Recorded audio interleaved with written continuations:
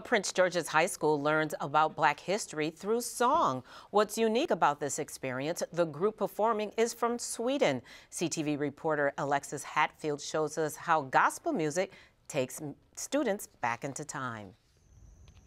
At the Performing Arts Building at Henry Wise High School.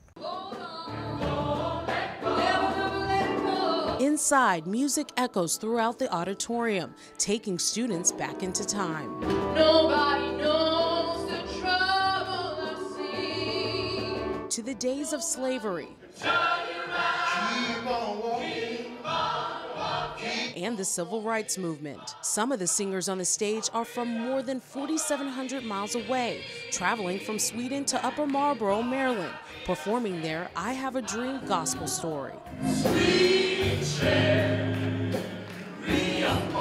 Lasse Axelsson is the organizer of the Swedish Gospel Workshop.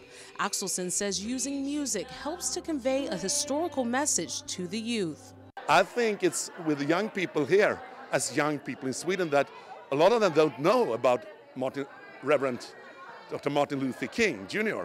So, and a lot of them here doesn't know so much about the old gospel music. I think when you do it with music, it becomes so much stronger.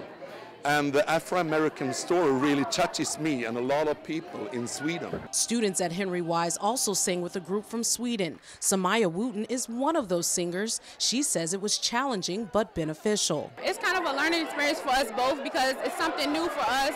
And not to mention, we didn't have any rehearsal. We went on there. He kind of was just like follow along with us. So it was a really good experience. It was growing, learning something new. Henry Wise Performing Arts Chairperson Valencia Howard says while students are being entertained, they're also learning. Sometimes when they're being entertained, they don't even know that they're learning, but they are. And so they're enjoying the experience and they're participating, which is a really good feeling for a teacher.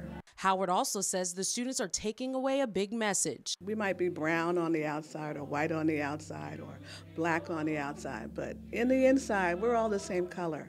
Two cultures joining together to keep this message alive in Prince George's County. In Upper Marlboro, Alexis Hatfield, CTV News.